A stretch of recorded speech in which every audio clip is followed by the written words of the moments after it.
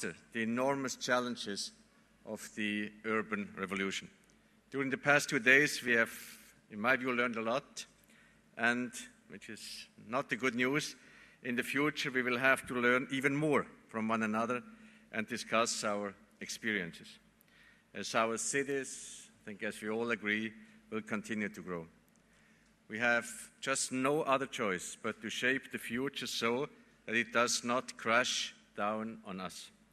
This is because the conditions of the world we live in will depend on what city we live in.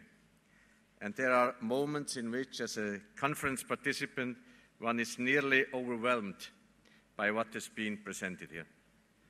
At our conferences, we all work on finding a platform for new forms of city governments in the urban age.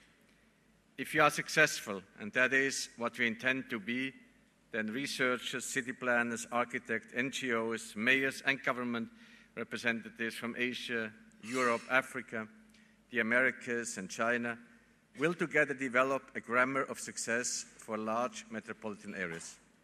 After this conference, I'm a little bit more optimistic that this can be achieved.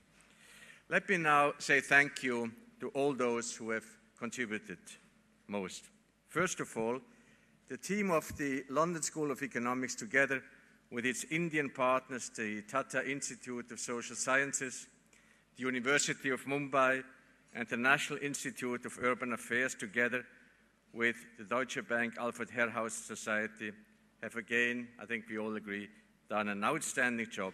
We thank you for this, and you get a special big hand.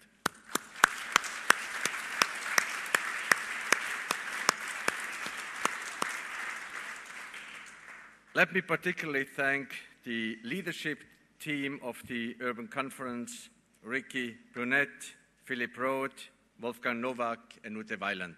Thanks for all you are doing.